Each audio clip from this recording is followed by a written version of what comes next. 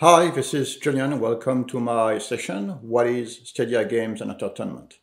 I'm Portfolio Director, and I will explain in a few minutes what is Stadia Games and Entertainment. But in the meantime, let me give you a little bit of background on who I am and where I come from. So I come from the PC modding community. I've been an indie developer. I've also worked for quite some time at Ubisoft, including here in Montreal and also in Ubisoft Toronto. I've been working on some of the IPs, some IPs like Far Cry, Assassin's Creed, and more recently Watch Dogs Legion. I've been at Google for about 2 years now. I'm based in Mountain View, California. So Stadia Games and Entertainment. So you may have heard about Stadia Games and Entertainment, and you may ask yourself, what's the difference with Stadia? So we're all part of the same big team, but we are doing very different things. You can think about Stadia as a platform, and Stadia Games and Entertainment as the content arm of this platform. So to keep it simple, we are both a developer and a publisher. Developer because we have first-party studios, and we're making our own games. Nothing to announce yet, but we are also a publisher, which is also known in the industry as second party. And we have already released 2 games that you may have heard about. Guilt, done by our friends at Tequila Works, and more recently, Orc Must Die Free by Robot and Entertainment. There are more games that we have announced. We are about to release very soon Outcasters, made by our friends at Splash Damage, and we also have announced partnership with studios such as Uppercut Games, Supermassive. You may know them for Until Dawn on PlayStation, released a few years back, and also Harmonix, who is very famous, obviously, for a lot of music games and very famous games. We have many more games in development and many more partners, but there's nothing we can announce today. But you should expect us to grow as a publisher and have like a lot of games on a lot of genre with like a big budget game as well coming up. So Stadia Games and Entertainment, we are still a very young organization, but we are growing pretty fast. What you see on the map is not the Stadia organization, but really the Stadia Games and Entertainment organization. So we have people on our on the publishing side in Montreal here, Los Angeles as well. Montreal and Los Angeles are also the places where we have our first-party studio. But we also have part of our publishing organization in San Francisco, Mountain View, Munich, London, and last but not least, Tokyo. So we are expanding. Our goal is to become a first-class global publisher and be wherever developers are. So expect us to grow in the future. So we are a publisher, and this is obviously one way to get your game on the Stadia platform, and we're going to talk a little bit more about that. But I want to point out that this is not the only way to get your game on Stadia. If you already have a publisher, you can go the third-party route, So if you already have a publisher and you can just talk to them, they are most likely already in contact with the Stadia platform, and we can help you bring the game on our platform.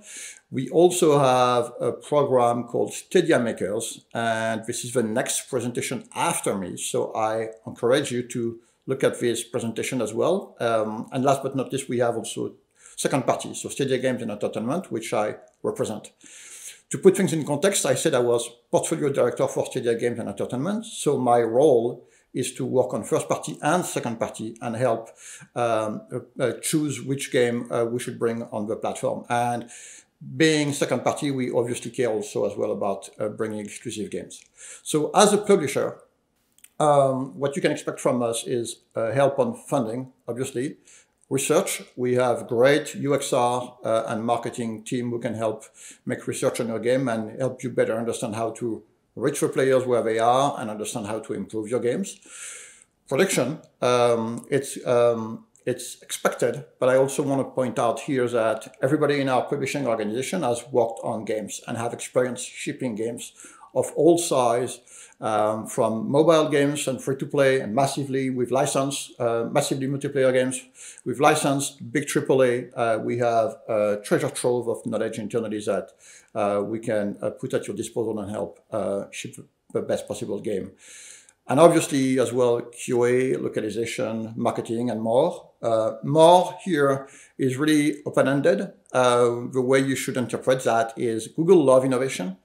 We have so many great technology being developed within Google.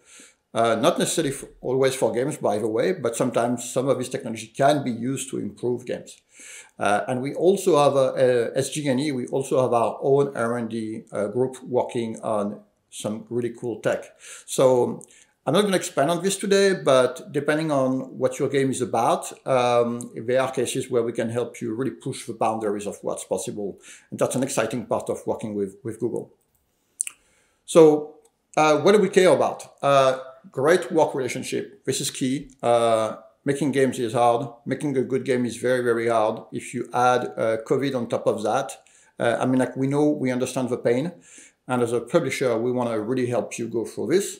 So having great work relationship is absolutely key. We trust your vision. We want to help you deliver it, and we want to help you succeed, right? And again, as a very still young organization, one thing we aspire to do is to grow together with you and ship a first game, have success, and keep going on and build a relationship over time. That's really who we want to be as a publisher and how we want to be known in the future. So what type of games we're looking for? So Stadia Games and Entertainment. I want to put the word entertainment in bold here just to make sure that everybody understands that, yes, obviously, we're all gamers and we are here to publish games, but not only. The entertainment here represent our appetite for interactive entertainment in general. Having YouTube and trying to reach as many people as possible. We are interested if your game is atypical, right? So we're looking for all type of interactive experience, and you will see in the future actually us releasing some games that are already in development in this area. So we are interested in all type of genre and budget. It's really not something that is a big razor from $1 million to very big budget. We're interested in all type of games. So the big key takeaway for today is if you're excited about working with us, it doesn't matter what is type of genre and budget. We're interested to look at what you have, right? That's really who we are as a publisher. We're interested in all type of genre and budget. That being said, there's a few things that that we are focusing on right now, and that's very timely right now. We are specifically looking for RPGs and games that ship in 2023 and beyond. That might not be true in a few months, so don't take this to heart. But if you do have an RPG, we are especially interested in looking at your pitch right now. Something as well to keep in mind, we are part of Google, and we have a very vast and rich ecosystem that we can leverage. And so obviously, I'm going to start with YouTube. We love YouTube. We have a great work relationship with YouTube creators, and if your game is highly watchable or highly playable, if your game is a game that help leverage player interaction, that's something we are especially interested in. We have a lot of things that we're working on in the future that's going to help improve all these things and the relationship between the audience and the gamers. Screen agnostic and control agnostic, this is something that we strongly believe in too. We believe that one of the big advantages of the cloud is being able to play anywhere on any device you already own, which means making your game as accessible as possible. Right. So, as an example, if your game is a game that can be played on every type of control, including touch, that's something we're gonna pay attention to because obviously we believe that's one of the big advantages of cloud again. SEF stands for exclusive feature here, Stadia exclusive feature. We have APIs that are being developed. You may have heard about crowd play or crowd choice. There's a few more that we're working on. These, if you want more information, you can look up online. We already have games that have this API, which help building player interaction with YouTube. And if you have games that are, again, that resonate very well with YouTube, that's where the SEF can help. Cloud native is a little bit harder to describe, but what you should keep in mind is really embracing the cloud. It means that taking advantage of everything we have in our data center. So your game does not run technically on a box, right? So if you have games where you can go massively multiplayer, or where you think you have a good game design that would take advantage of distributed physics, things that you would not be able to do on a traditional box, that is of particular interest for us. We are very interested in pushing innovation, as I said a few times already. So there's a few things here that would help if you have a design that actually leverages this type of things. So hopefully I convince you to talk to us and tell us more about your game. So how do you reach us? We have a wonderful business development team, but specifically for second party, I want to highlight Corinne here. You can, you have her email address now. She's waiting for your email. And we want to see, again, what you are cooking. We strongly believe, especially in the Montreal ecosystem, which is fantastic. But wherever you are, whatever your genre, whatever the budget, we're interested, we want to have a look at it.